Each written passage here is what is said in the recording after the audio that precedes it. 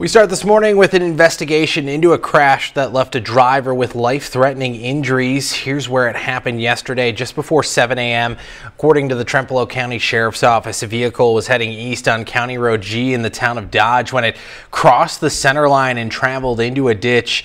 The vehicle hit the culvert and rolled several times, throwing the driver from the car. First responders treated the person on the scene. They were then airlifted to a nearby hospital.